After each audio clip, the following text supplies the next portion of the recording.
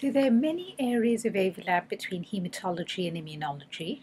And in particular, if you take patients who've got congenital neutropenia or autoimmune cytopenias, hematologists would often contact immunologists, either clinical immunologists or laboratory immunologists, for help with diagnostic testing, what types of testing to be ordered, what types of genetic analyses can be done.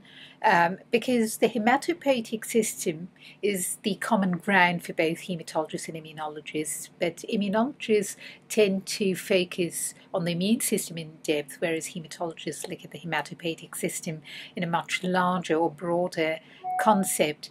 The other area that hematologists often interact with the diagnostic immunology lab is, for example, a very basic assay, which is the T cell, B cell, and NK cell lymphocyte subset quantitation. A lot of hematologists use that when they look at patients with malignancies for BCLL, for example, and that test is run in a diagnostic immunology lab. So hematologists, even if they don't talk in terms of interpretive guidance to a laboratory immunologist, certainly use the test in their clinical practice.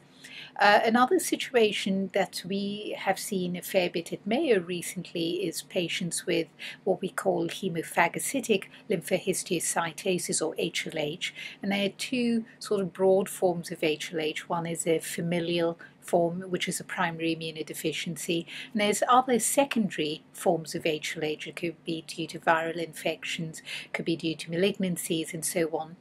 And there are some tests we offer in the immunology lab, for example, looking at NK cell function or looking at a soluble biomarker called soluble IL-2 that hematologists use often in these patients who've got HLH who are critically ill, to try and differentiate whether it's a familial versus a secondary HLH. And so there's often some dialogue sometimes, particularly when they want expedited testing for these critically ill patients. So while all hematologists may not see patients with primary immunodeficiencies, I think a fair number of hematologists would see patients with autoimmune cytopenias or probably some level of immunological anomaly at some point in their career, where it might benefit them to know what's available in the diagnostic immunology realm, or to know that there is expertise available for interpretation of tests ordered in the immunology field.